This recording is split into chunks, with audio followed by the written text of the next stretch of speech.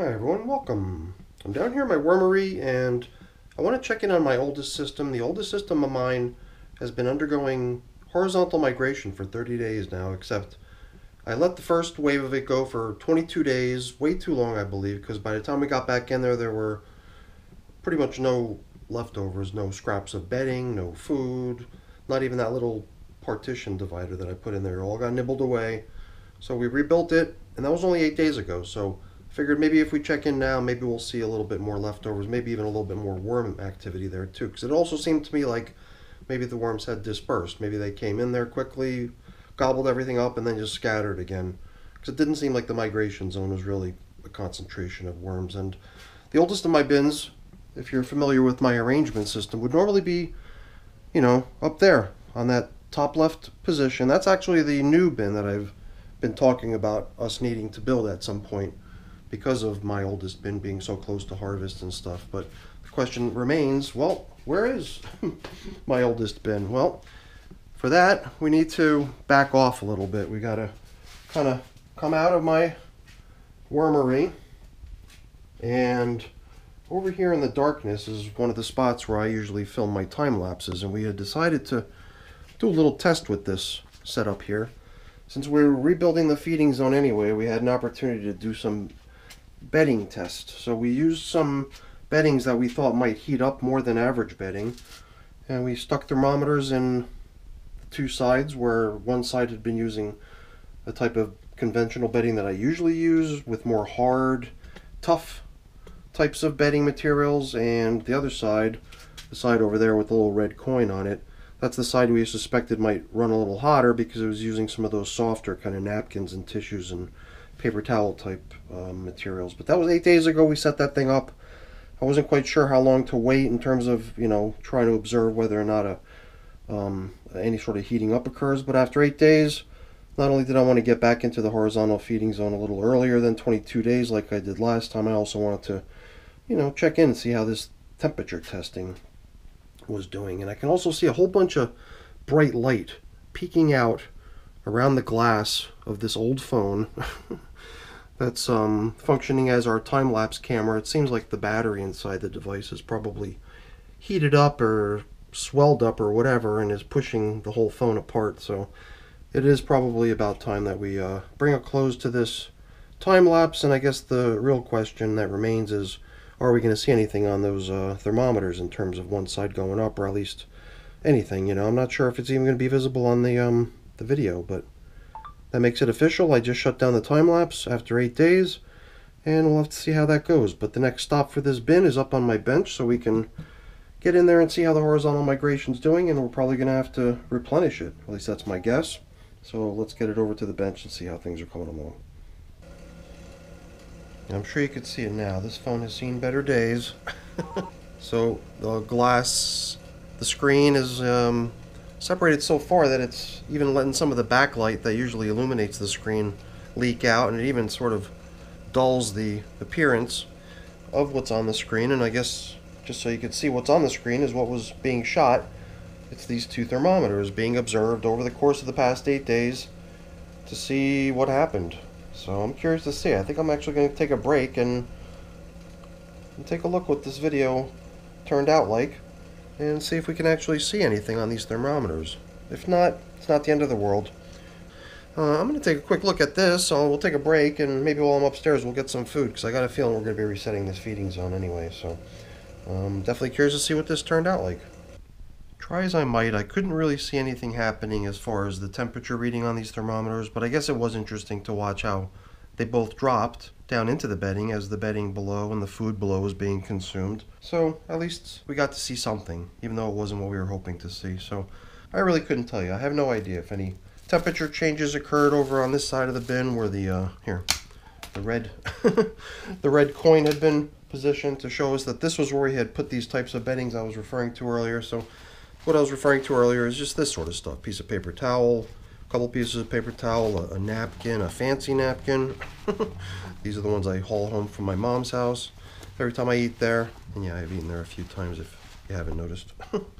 Although I'll grab a few of them anyway from the table if they're not too dirty and bring them home. So You know, I guess in hindsight, maybe I should have just removed these thermometers from their little enclosures, but it seemed like they were pretty easily visible through their enclosures. So that's the reason I just left them in there protected. So I'm not sure, you know. For some reason it did seem like it might be visible, but on the camera I saw really no signs of anything going on, you know. So I guess it's sort of a failed test. We didn't get a chance to see really what happened down in the feeding zone as far as temperature changes over the past 8 days, but at least we'll get a chance to see what happened in terms of decomposition of the materials we left for them. So yeah, like I said before, last time we had set up one of these dividers just like this with all the holes in it so the worms can get through. We had set up bedding and food and everything else, and after 22 days coming back in here we found nothing. So after 8 days I was hoping that we'd find some leftovers, so it's not surprising that we are finding some leftovers. But it's a whole bunch of castings. Once you start peeling back some of this paper on top, it's pretty much only castings down here. So it does seem like they pretty much ripped right through whatever food was placed in here for them. Wow, look at all these worms. Jeez Louise. Yeah, I mean, that bin that I set up as a place to potentially move worms to has only been sitting there for a couple days, and I suppose if we wanted to start hauling worms out, we certainly could. And I didn't really anticipate such a great turnout, and it's maybe just because of the results last time. How after 8 days it seemed like when we came back in here there was just lots of castings, but not a lot of worm action. And a lot of worm action out in the general compost.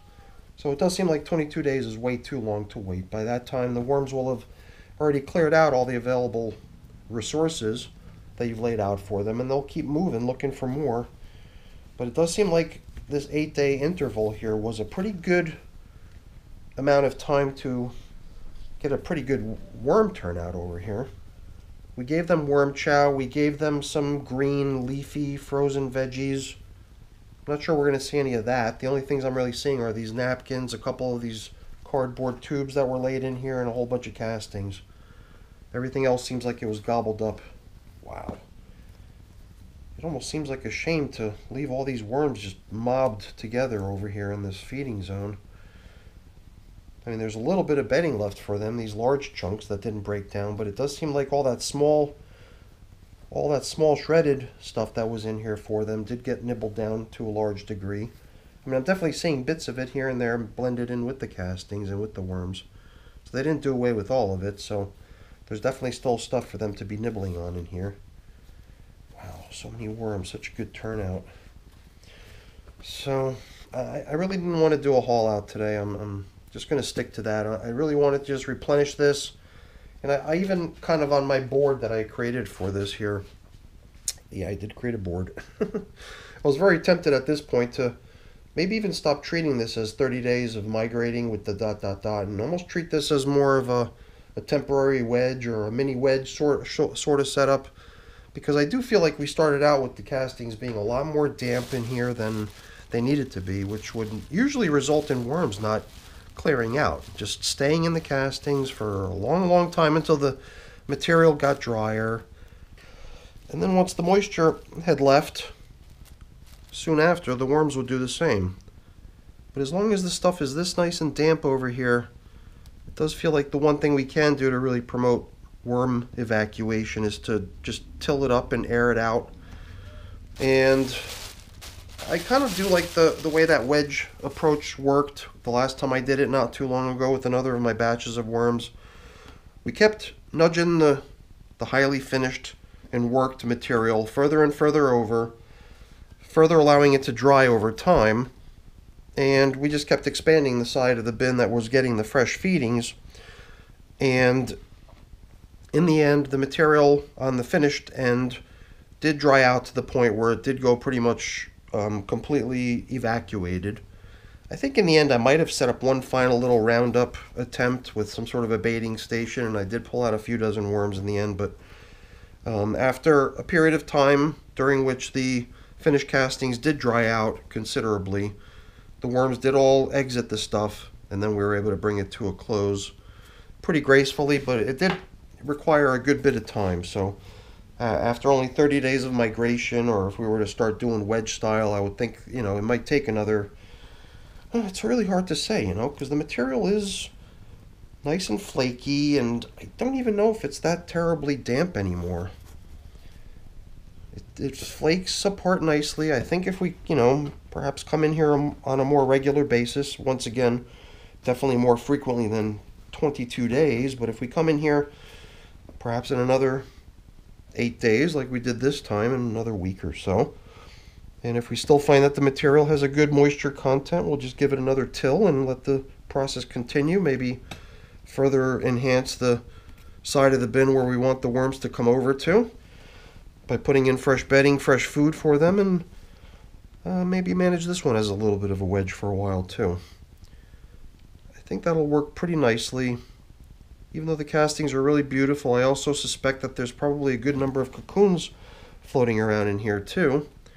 And I think by leaving enough time as part of this little mini wedge setup and drying period for this material, it also feels to me like I do permit the nursery function to occur as well. So any cocoons that are being left behind by the worms that are gradually making their way over to where the food and fresh bedding is being provided are given time to hatch and the babies to eventually catch up with their parents.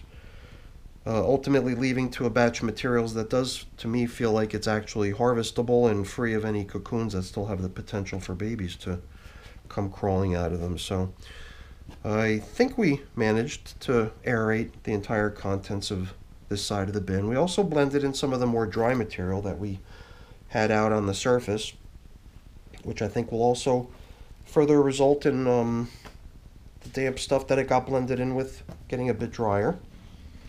All very nice and flaky. None of it is really clumping together. Here and there I, find a little piece that almost feels like a little boulder, but it doesn't even want to stick together.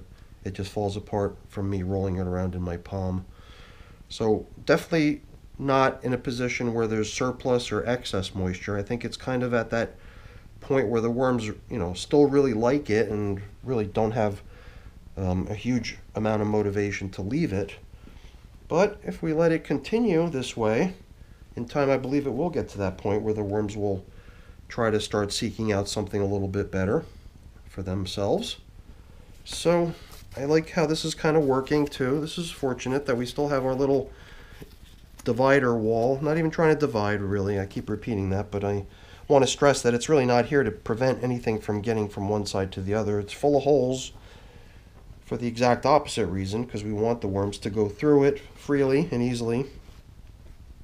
I just like having it so I can see where our feeding zone begins and where our finished castings are. So here we got a good amount of stuff that we can sort of rebuild with if we want to recycle, and I think we should. We'll take all the stuff that's already kind of finished castings and the worms, and we'll take all this reusable large chunk bedding materials that they didn't quite finish off yet, and we could use it as the basis for the rebuild of the feeding area. I think I can also bring in some more bedding. I can even bring in those napkins if I wanted to, and I guess this time we're not going to bother with trying to monitor temperatures down in the feeding area based on the bedding type that we had. Would have been interesting to see, but it really didn't pique my interest to that point. If it had been easier to get the camera to see what we wanted it to see, then great, but I really couldn't figure out why it didn't see what we wanted it to see or capture what we wanted it to capture.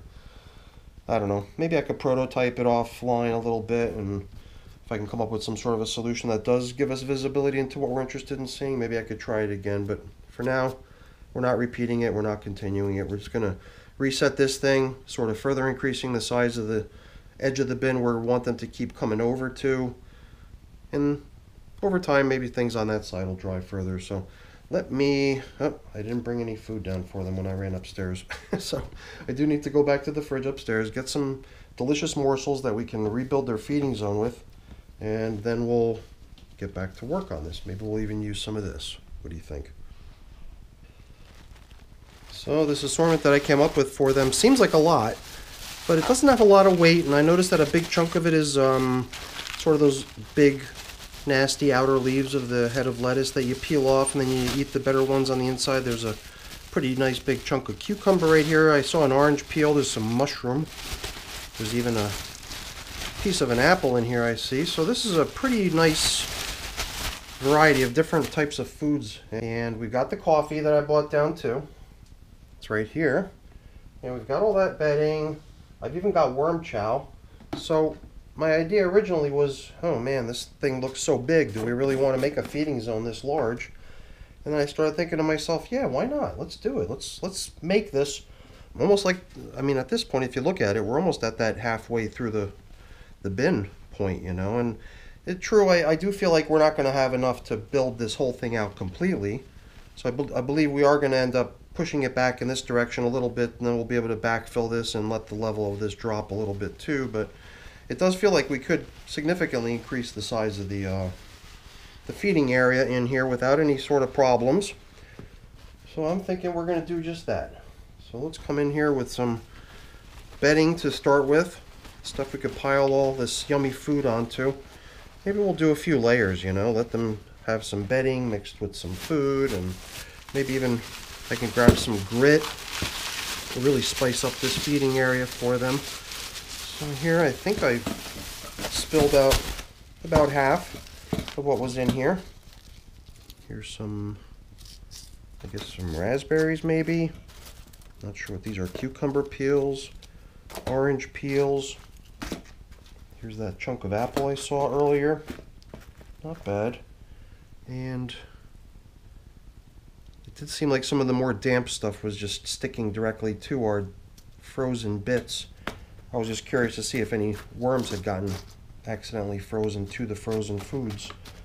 Which is one of those sort of concerns that you see people always talking about when they put frozen foods into their worm bins, how it's like, oh my goodness, let's be careful not to freeze our worms, but something tells me that they can probably wriggle away from being in contact with something that's frozen. It wouldn't be their end, or at least, well, I don't know. I can't say that for sure, but to me it just seems like it's probably not too much of a hazard. Oops. Well, our test is done. We'll get this red coin out of here that was showing us the side that we thought would heat up. The stuff I have here is crushed eggshell. It's always a nice thing to include in their diet as grit. And I've also got my worm chow, which I believe they like too. So it seems like when I mix kitchen scraps with bedding, with grit, with worm chow, all these different things, even these old nicely seasoned bedding bits, I got a feeling we're creating an environment that the wormies really dig. So the thing is that we're kind of hitting capacity, and I've got a whole bunch more food to drop in here still. I think we only added about half of it. And well, maybe we'll create sort of like a little cover for it in a way to try to suppress some of its odors, just in case any sort of passerby insects might think to check something out if they were to sense its odors, all these delicious foods and stuff down low. I think if we kind of mask it and cover it this way, then the worms down below will be able to zero in on it and come over to enjoy it, but any little passerby insects might be less prone to notice. And I don't know, it seems like it would be kind of nice to put a little bit more in here, but then I feel like I'm out of stuff to cover up with, unless I were to just, yeah, you know, I don't want to go overboard. I could always throw this stuff right back into the freezer. I think we got it about half of it in here. You know, it was not only the stuff that was in here, it was also the worm chow, it was also the coffee, so it did increase the amount of stuff that we put in here. And, well, you know, I guess since these are African night crawlers, as they do go crazy over their bedding, maybe we can just kind of sweeten up this top layer of bedding with just a little bit more worm chow. Make sure this jumbled up piece is broken up a little bit better. Cover it up again. And now maybe we can come back in here with some of this stuff that we removed from the edge. Bring it back over. I know, lots and lots of worms getting piled right on top of the food that we bought for them. It does feel like maybe a little bit more bedding in here wouldn't hurt. So, you know, why don't I grab some of my prepared bedding? It does seem like the right way to go, and I don't want to have to fill a huge section, so maybe we'll just bring the whole shebang in a little bit as well. So it might not be quite as big as I had anticipated or had hoped that we can get it to be, but this looks pretty nice, none the same. I would hope that you agree. And then after we start backfilling, we'll just have a greater surface area out here to promote further drying of the material. Although I'm starting to feel like not a whole lot of more drying is going to be needed before the worms might start, wanting to get out of here and find themselves something better. Because as nice and cozy as it seems right now, it is going to continue to dry uncovered gradually. And if we keep coming in here to air it out a little bit, fluff it up, that'll also help promote its drying. And then over here, we've already got so many worms, but I do feel like we should give them a little bit more stuff to cruise around in and get comfortable in. So it does feel inevitable. We're going to have to throw more bedding in here. I really feel that that's the best bet, And I've got a few more of these soiled napkins. This one had that coffee resting right there on it. I do kind of like the idea of maybe creating the top layers of this stuff out of layers to sort of help with keeping the moisture down within it just by its own nature, even without the plastic coverings. I mean, we will put the plastic coverings, but I like the idea of the system being constructed of materials that on their own, promote the retention of the moisture content within it, not having to rely so much on the plastic. Even the plastic is key, it is doing a big job down here keeping the moisture down. So let's bring the plastic back, and I think we're pretty much done. Are we done? Well, we're done for now. We're definitely not going to wait another 22 days before the next time we come back in here. And we're not going to be doing a temperature test in here either. So we can get rid of these thermometer holder clips and the power line holding clips. We're kind of back to a vanilla worm bin here that's undergoing horizontal migration. I'll get this stuff back up in the freezer and take care of everything else that needs putting away and cleaning up. But I'm not going to keep you around for that because that's boring. Before I go, let me really quickly say thank you. Thank you so much for watching. Hopefully you enjoyed the video. If you did, as always, please don't forget to leave me a quick thumbs up before you go. And if you haven't done so already, please also consider subscribing to the channel. Alright everyone, thanks for watching. Have a great day. Bye now.